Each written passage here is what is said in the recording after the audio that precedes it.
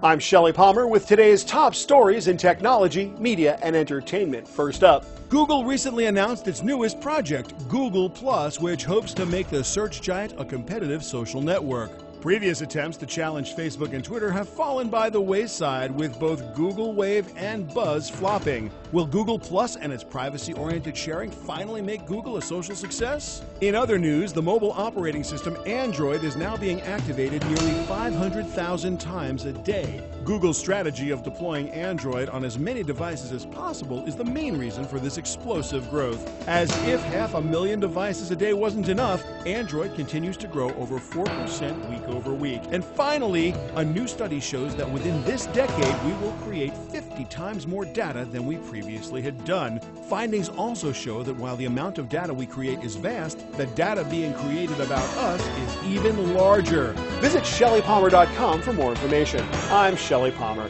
Thanks for watching.